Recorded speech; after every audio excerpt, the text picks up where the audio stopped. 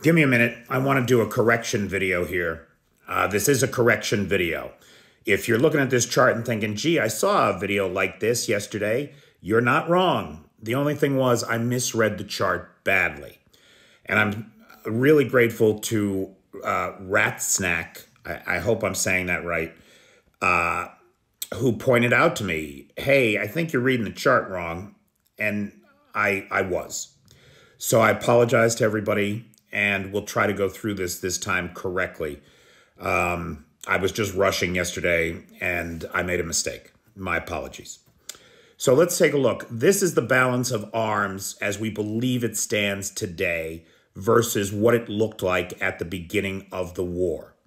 And so if we take a look, when it came to tanks at the beginning of the war, the Russians had roughly 3 times as many tanks. Today, the Ukrainians have 100 more tanks than the Russians. They're actually outpacing the Russians when it comes to tanks. When it comes to heavy guns, at the beginning of the war, the Russians had roughly 3-to-1 advantage. Today, that advantage is closer. It's less than 2-to-1. At the beginning of the war, with multiple launch rocket systems, the Russians had almost a 4-to-1 advantage. Today, it's half that. It's about a 2-to-1 advantage. Now, you can look at that and you can say, Petey, hey, in 2 of these areas, the Russians are still outpacing the Ukrainians. Yeah, and you would be right. But not anywhere like the stretch that they were at the beginning. What we're seeing is Russia demilitarizing itself. The hardware losses in Ukraine are so substantial. And that's not to say that the Russians can't get a big advantage again. They've got stockpiles, and they're drawing on them. To the best of my knowledge, the air defense systems in Kaliningrad have all been put on IL-76s and shipped to Ukraine or redistributed inside of Russia, along with lots of other arms and material from Kaliningrad. The Armenian base, Russia maintains a army base in Armenia. They're CSTO members. That has been emptied.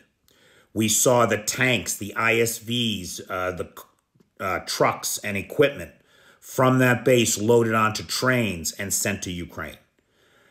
The Finns report that air defenses along the Finnish border, that's, if I'm not mistaken, it's an 800-mile border, or close to a 1,000-kilometer border, have been thinned out, redeployed inside of Russia or to Ukraine.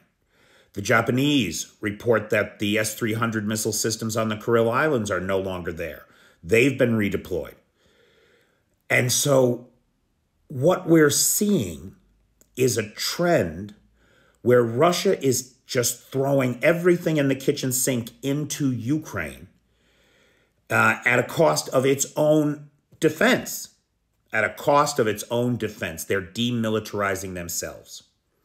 Now, if you don't like this chart or this source, or you have some other reason why, oh, this doesn't matter, let's take a look at something else. The French Institute for International Relations is a French think tank that has just released an analysis of the war in Ukraine and Russia's the effect of Russia's demilitarization.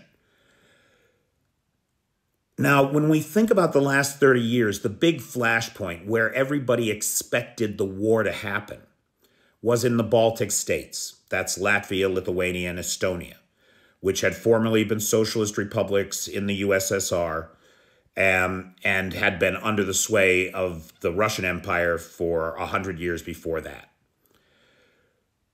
And so the big concern was that these small independent states would be the first to suffer a Russian blitzkrieg and be brought back into the fold as Putin sought to reestablish the USSR.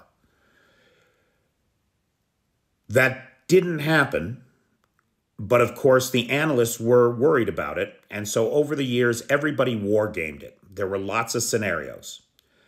And to the best of my knowledge, in none of those scenarios did NATO win.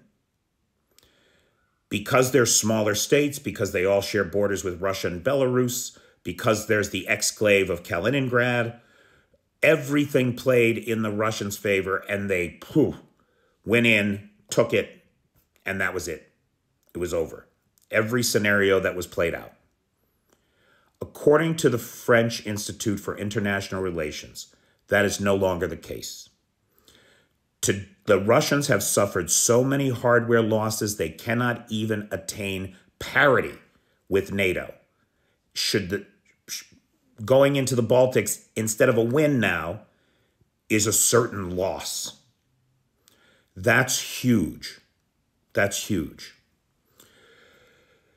This mistake, going into Ukraine, is likely to go down in history as the geopolitical blunder that ended the Russian Empire permanently. Make no mistake, this is Vladimir Putin's doing, and there is nothing any of us can do to stop it. As a famous general, I think it was Napoleon, once said, never interrupt your enemy when they are making a mistake. Guys, thank you so much for your patience with me as I try to get better at this. And a big thanks to Patsy Huft, who is the sponsor of this video. Thanks, Patsy.